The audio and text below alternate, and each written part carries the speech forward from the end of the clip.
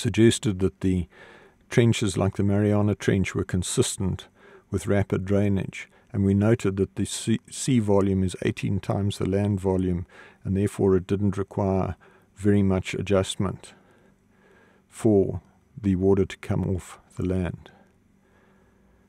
We looked at the reality that the Earth is on an inclined axis and that the Earth has an elliptical orbit around the Sun, and suggested that the fly-past or impact of a space object could easily have twisted the Earth on its axis and adjusted its orbit, and that both of these would have caused massive surface disruption as the Earth's crust rotated, leaving the liquid core behind, creating huge friction and forces which would easily have separated the continents.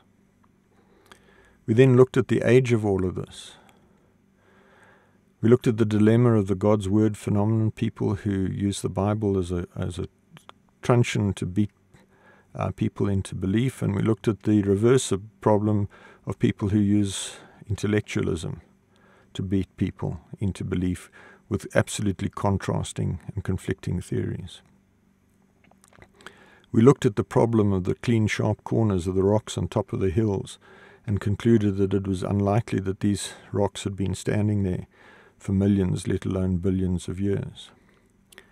We then examined the ancient book of Genesis, which purports to provide a historical account of a flood and a ship built by a man called Noah, which landed in the mountains of Ararat in Turkey. We reported that that ship has been found submerged in a mud flow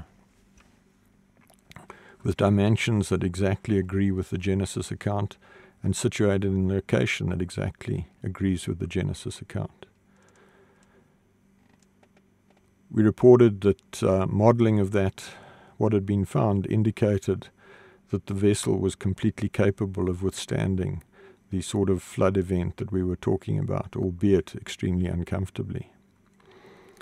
Given that we had such a close correlation with the Genesis account, we made the suggestion that Genesis is a broadly reliable historical text, and that we could at least place some reliance on the approximate dating arrived at in Genesis. We also looked at the genealogies in Genesis and found that they correlated with Irish genealogies, and we also found that Egyptian timelines supported the dating of a flood round about 2345 before Common Era or before Christ. We noted also that the technology inherent in the Great Pyramid was more advanced than we have today. We looked at other complications, evidence of a global nuclear war about 4,000 years ago, which would have corrupted any steady-state nuclear decay theory, and also explained Australopithecus and other cavemen as being deformed fugitives from a nuclear war. We postulated that total destruction of the surface of the Earth gave a completely new spin to global warming, explained the rising of sea levels and the drowning of cities, explained that all races traced their origin from a single family, that evolution over millions of years was invalid. We looked at the question of what is the origin and purpose of man and referred to a document which is on the CD at the end of this set. From there we moved on to signs of judgment. We noted that Genesis also claimed that the flood was a result of a judgment by the Creator, Yah, the eternally self-existing, commonly referred to as the Lord, who said, "I will destroy man whom I have created from the face of the earth." We saw also in the book of Exodus an account of a judgment on the army of Egypt, and seen that that had also been found with chariot wheels and human and horse body parts, skeletons on the floor of the Red Sea, where Exodus said it would be. We saw that Sodom and Gomorrah would turn to ash by brimstone in Genesis, and that those had been found in exactly where Genesis said they would be, also as a judgment by the Almighty. We found the split rock at Horeb and the fire-blackened mountain described in Exodus, again where Exodus says it will be. fire-blackened mountain where the Almighty descended and spoke to the people and gave them the 10 laws, the first one of which is, I am Yah, the eternally self-existing, the Almighty One who brought you out of the land of Egypt, out of the house of bondage. You shall have no other mighty ones before me. And we looked briefly at the other commandments.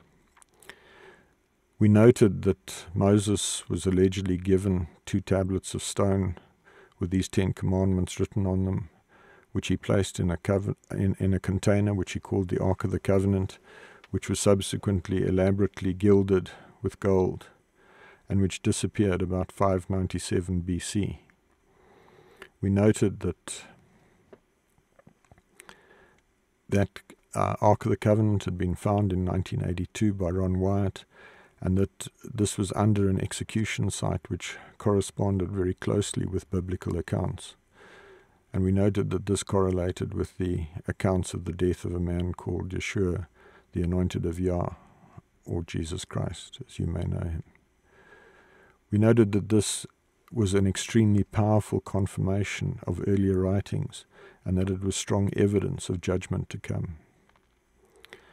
And so we concluded that we found numerous signs of judgment in the past: the flood and the ship of Noah, the fire-blackened mountain, the execution site with the earthquake crack, the Ark of the Covenant with blood on the mercy seat containing the tablets of stone with the 10 laws engraved on them, and suggested that this formed a basis for careful introspection and self-examination. We then looked at indications of coming judgment in the book of Revelation, which said that anyone not found written in the book of life would be cast into the lake of fire, and other verses which speak of being cast into the lake of fire. We concluded that with all the billions of suns that have been detected in the universe, eternal hellfire is entirely possible. We also noted that it was claimed that there were great rewards, including sitting on a high throne with Yeshua for eternity. We posed the question, where will you spend eternity, and referred to the document which is on the CD as part of this DVD set. We then asked the question, where did the water come from and where did it go?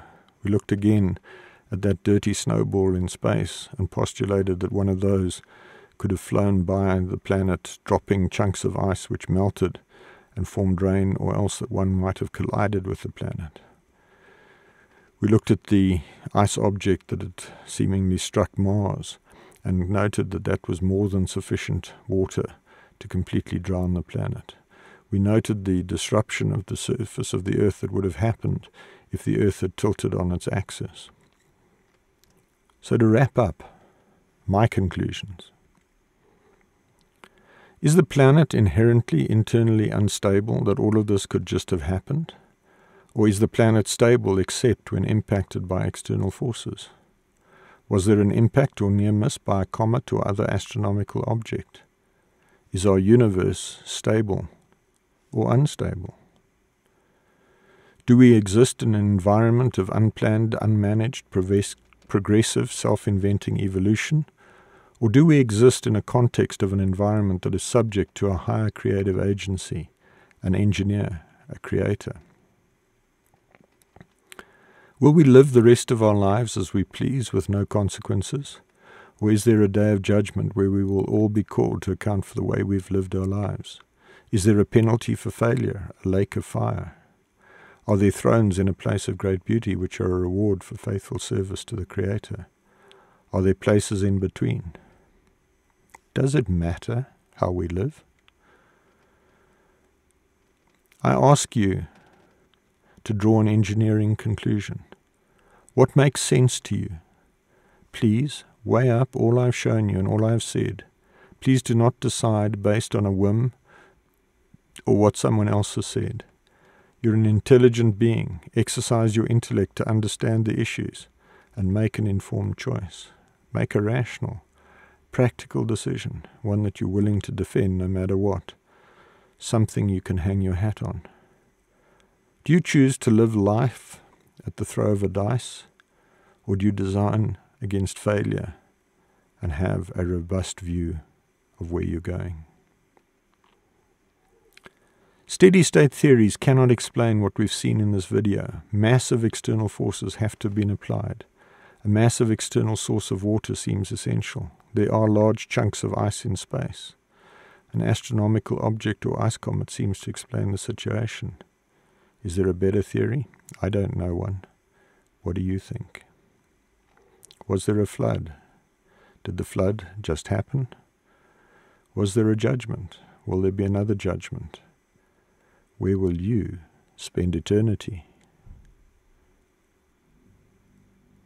My conclusion: there was a massive hydraulic and tectonic event. It was triggered by an externally generated instability. It took place relatively recently. There is a creator. There's looming judgment, possibly within 1,000 years or much sooner. The 10 Commandments will form the basis of judgment. We each have a choice, which ranges from eternal hellfire to a high throne for eternity. What do you choose today?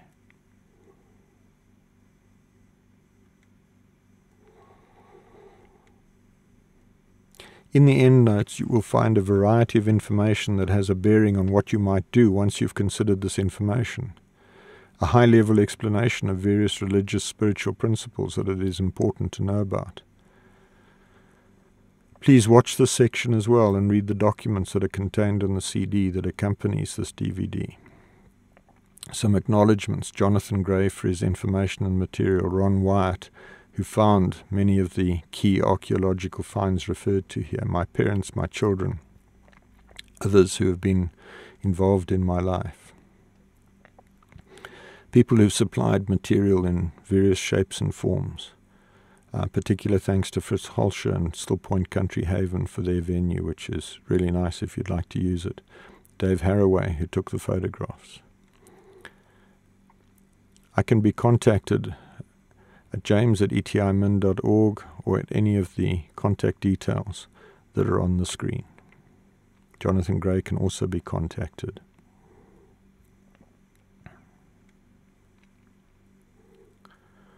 I would like to dedicate this presentation to our Creator, the Lord, better, more accurately referred to as Yah, the eternally self-existing, who's the reason for our existence and the source of our being, and who desires our fellowship with himself for eternity, in whom we live and move and have our being. May Yah, the eternally self-existing, make his face to shine upon you and give you his peace. It's been said that if you do not act on new information within 48 hours, you probably never will. I suggest that right now you write down your top 3 action points before you move on.